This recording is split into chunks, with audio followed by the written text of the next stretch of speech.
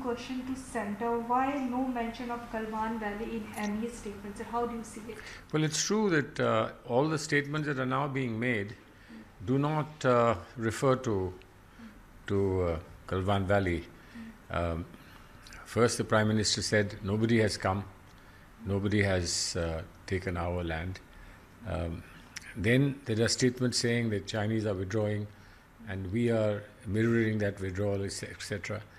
But if nobody has come, where are they withdrawing from?